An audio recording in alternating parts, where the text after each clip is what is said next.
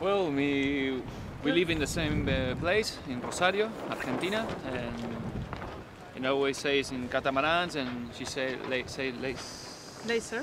laser, and we meet each other sailing. Yeah. I liked when he invited me sailing catamaran always in Rosario, and now we have the opportunity to do it in an Olympic regatta together, so that's good.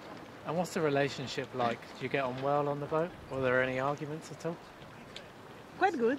Yeah, Quite very good. good, Yeah. It's difficult for me because I've never sailed with another person in a boat, but we are learning every day, and he's nice with me. And she was me. And obviously here in Palma there's loads of Nacra 17 sailors that have come from different backgrounds. So yourself, you've come from sailing on the Radial. There's a couple of guys who have been sailing on the RSX. What's the fleet like? Is there a big difference between first and the back, or is it all quite close at the moment? No, I think right now, at the moment, a lot of mistakes, a lot of crews. This is the first big championship in Nacra 17, and I think in 6 months will be all more closer. Yeah. Today it was amazing how the first and the last one had a great distance between each other. And in Argentina, does anybody else sail the Nacra 17, or are you the only guys that are on it at the moment?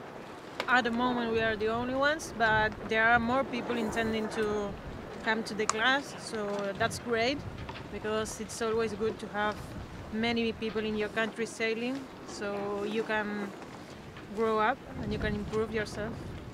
Having the boat at such an early stage, do you think you'll have an advantage over them when they eventually come to sailing in the boat? Well, of course. A little bit, yes, I think. We can see in the class, because for us it's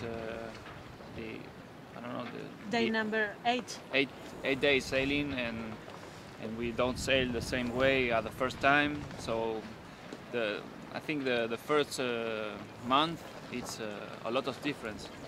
Yeah, also we see that people who have the boat since, I don't know, 2 months ago, they are sailing much better in some conditions than us, because we don't have the experience. So that tell you that when you sail more, you have more experience in the boat. This boat also is really tricky, and you should sail a lot before the regatta.